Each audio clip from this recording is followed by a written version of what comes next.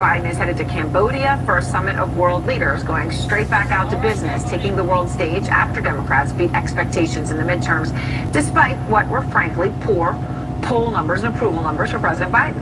I'm joined now by our senior data reporter, Harry Enton, to understand how this happened, right? Because his approval rating was not good, and usually at a midterm, a president's isn't, but his was bad, and yet,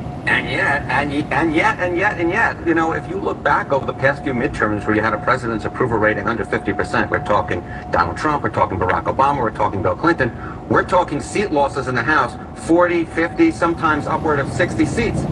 That is not going to be the case this time around. Democrats are probably going to have a House seat loss of less than 10 if the current numbers hold.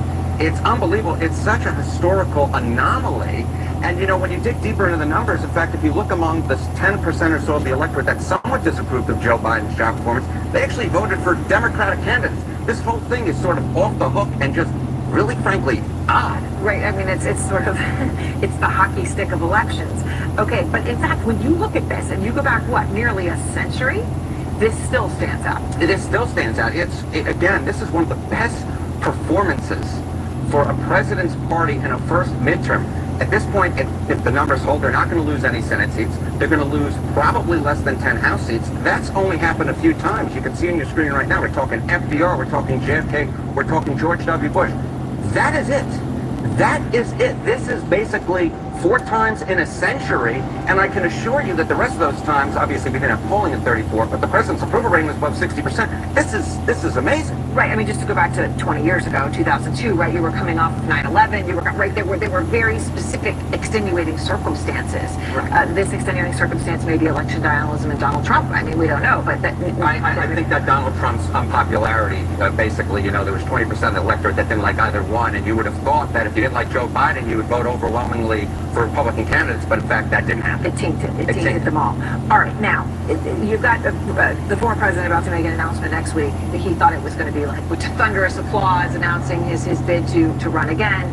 Maybe he still does it, but obviously very, very different environment.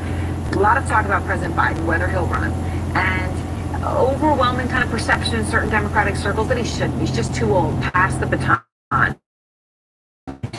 The data. You know, I recall the same exact argument being made 4 years ago. Joe Biden's over 75. He should run. The electorate had either concerns or were extremely unenthusiastic about it. I think it's 62% there was an NBC News poll there. You can see it had reservation or very uncomfortable. And guess what happened? He got 4 years older. He got 4 years older, and he got 2 years older during the campaign. He's now considerably older, but back in 2020, he won the presidential primary and won the presidency. So I don't really take these concerns too much. It's something theoretical, but when it comes to the ballot, they actually voted for Joe Biden. All right.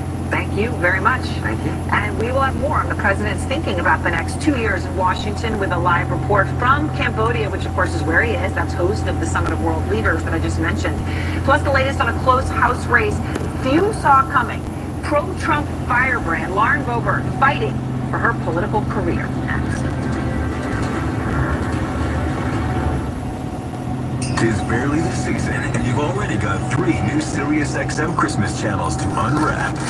Jingle Jams plays holiday hip-hop and R&B. Contemporary instrumentals and smooth vocals are on Cool Jazz Christmas. And you don't have to wait to open Kids Christmas, a channel custom-made for the little ones. Find over 20 holiday channels on the SXM app, free with all trials and popular plans. Rare and colorful gemstones formed in the earth. Expert hands selecting only the best. Designers creating jewelry inspired by each stone's uniqueness. At Shane Company, we're passionate about gemstones. We have holiday gifts with a full spectrum of natural, colorful gemstones. Peach morganite, tanzanite, London blue topaz, red garnet, and more. Throughout the year, Tom Shane travels to Bangkok, the gemstone capital of the world, to handpick the best rubies and over a dozen colors of sapphires. He then has the stones expertly cut to bring out their brilliance and beauty. Our stunning gemstone jewelry makes a magical gift. We're open 7 days a week, so come in, meet with one of our friendly jewelry consultants and leave with a beautiful gift. Or get fast and free shipping when you order online. Your gift will be treasured forever. Now you have a friend in the jewelry business. Shane Company and ShaneCo.com. Hey guys, looking to score a few extra points by getting the perfect gift this holiday season? I've got two great ideas.